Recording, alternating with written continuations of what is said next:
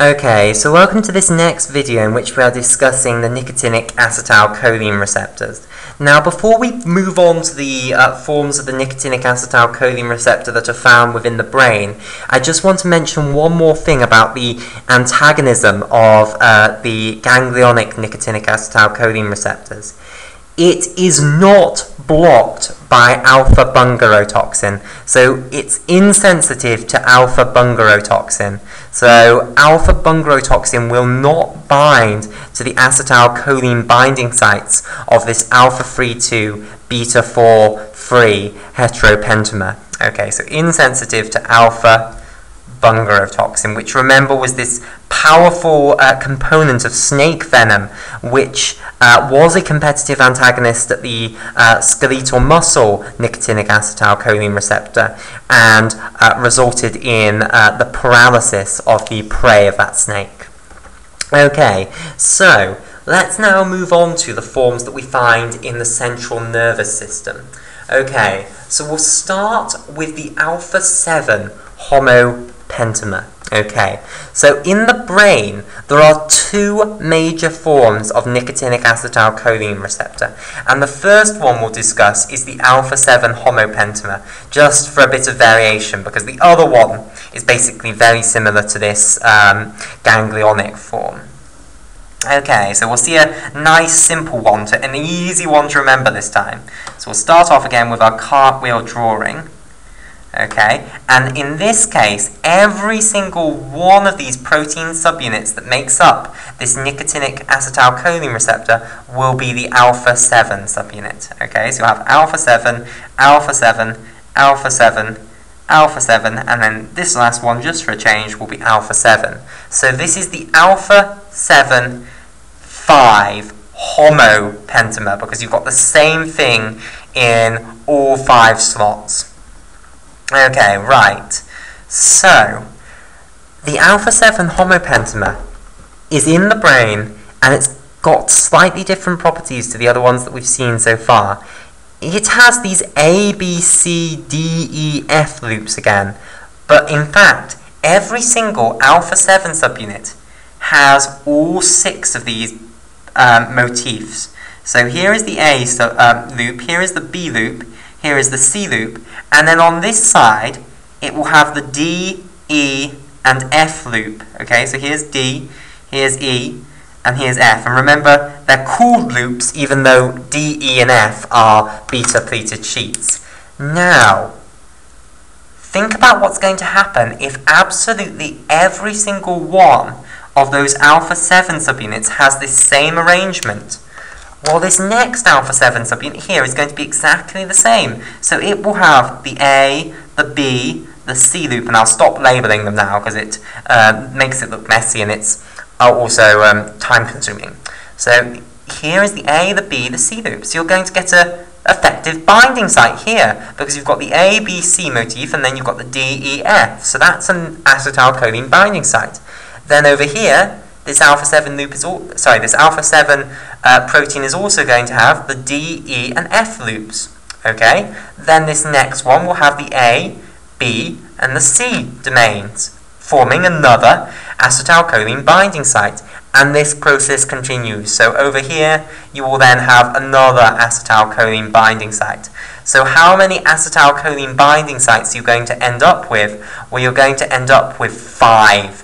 Acetylcholine binding sites. So the alpha-7 Homo Pentamer is different from the 2 other nicotinic acetylcholine receptors that we've seen, in that both the skeletal muscle form, the alpha-1 to beta-1 delta epsilon form, and also the alpha-3 to beta-4-3 form of the nicotinic acetylcholine receptor, which was in these autonomic ganglia, both of those only bound 2 acetylcholine molecules.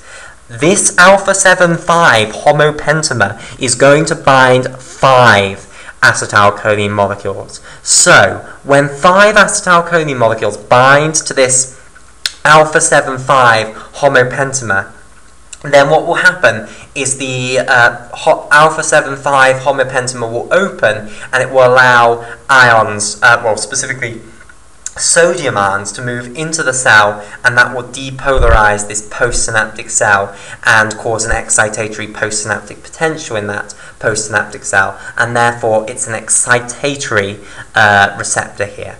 Okay, and it is this form that it is believed that nicotine works through, i.e. how nicotine produces its happy effect or its addictive effect. I don't know because I've never smoked, but how it produces the effect that people like is believed to be through acting on these alpha-7,5 homopentamers within the brain. I think these alpha-7,5 homopentamers are believed to be found on the area of the brain that is responsible for addiction, basically, and it stimulates that area that's associated with reward, and therefore sets the process of addiction up, basically. So let's look at the pharmacological agents which interact with this receptor.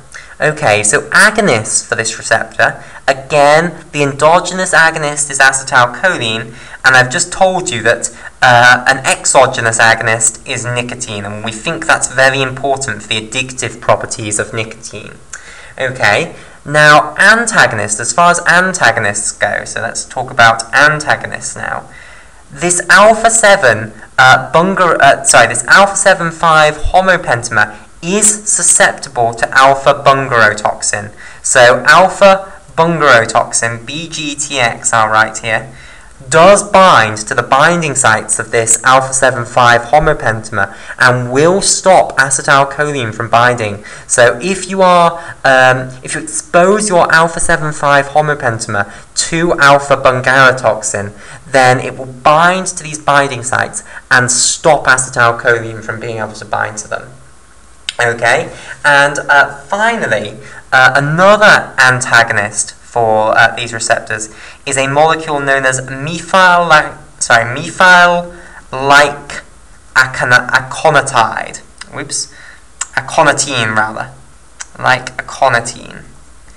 Methyl-like aconitine. I can't pronounce that. Right, so let me write that again. Okay, because I've made a little smudge there. So this antagonist, which we'll see again because it's an antagonist for the other brain isoform as well, is known as methyl-like aconitine. And I did try and Google how to pronounce this, but I couldn't find out. Methyl-like aconitine, I think, is how you would pronounce that. Methyl-like aconitine.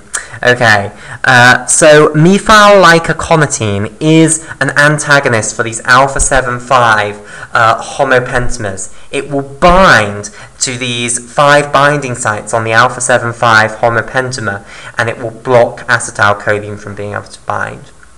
Okay, right. So, in the next video, what we'll talk about is the other form of the nicotinic acetylcholine receptor which you find in the brain, which is namely the alpha-4,2 beta-2,3 heteropentamer.